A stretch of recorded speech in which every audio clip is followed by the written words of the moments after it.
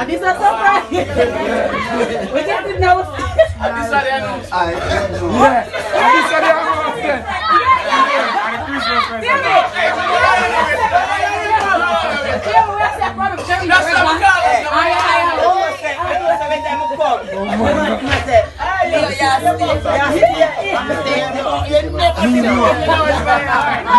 But we just say, let's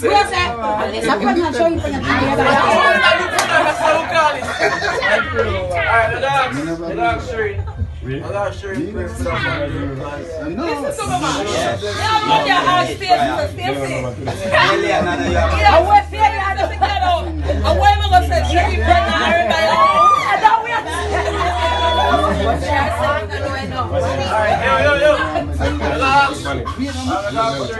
oh, that's why all of them come. You don't do this.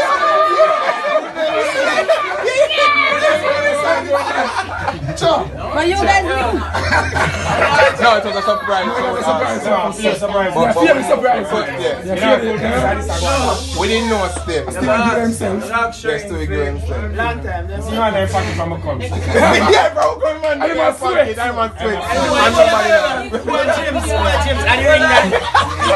Anyway, but me and the tell so them I get married next. My mommy and daddy gonna get married next. You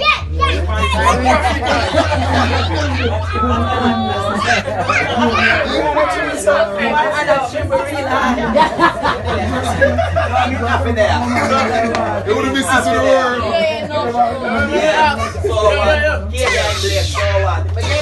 Alright, don't worry about it. Everybody will have the excitement.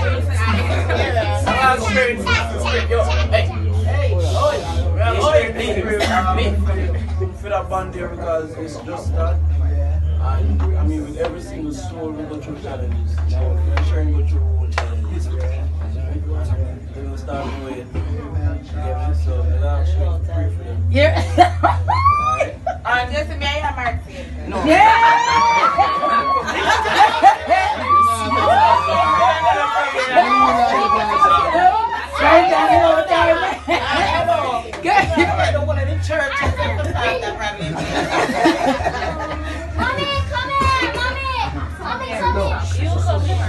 So yeah, we're gonna have somebody like that.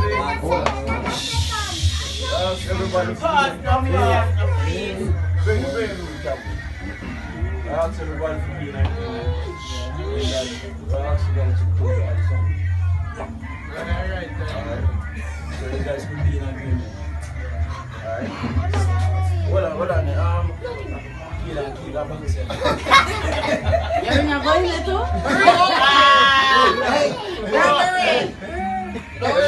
Ready. Put the ring in the middle. Father, we thank you for who you are tonight. We thank you that you're the God that honors marriage.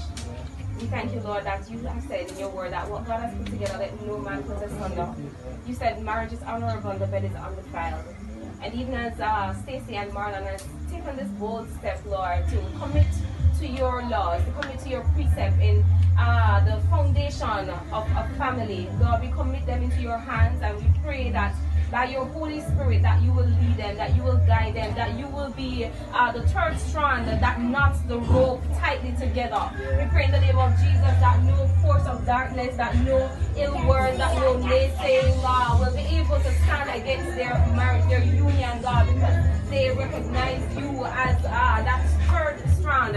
We pray in the name of Jesus Christ that at all times, Father, they will look to you and no one else.